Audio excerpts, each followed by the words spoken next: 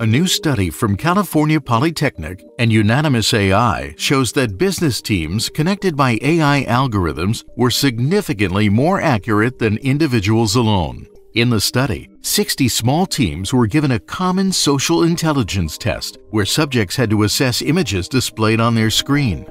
Taking the test individually, the participants averaged 68% accuracy.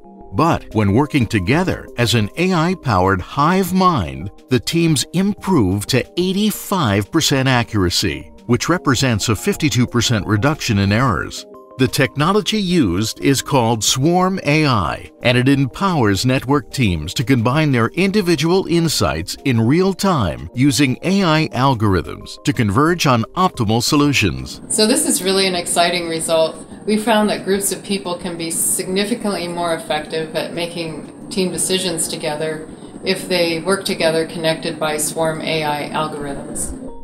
Swarm AI technology is modeled on swarms in nature, emulating the way birds flock, fish school, and bees swarm to amplify their collective intelligence.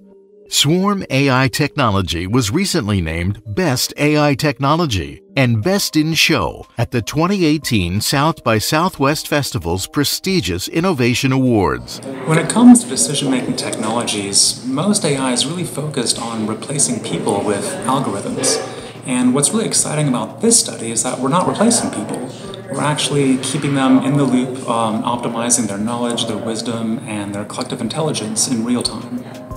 Businesses are already using Swarm AI technology to make optimized decisions, forecasts, and prioritizations. For example, business teams use Swarm AI to more accurately predict how consumers will react to new marketing messages, new product features, new competitors, or new sales tactics.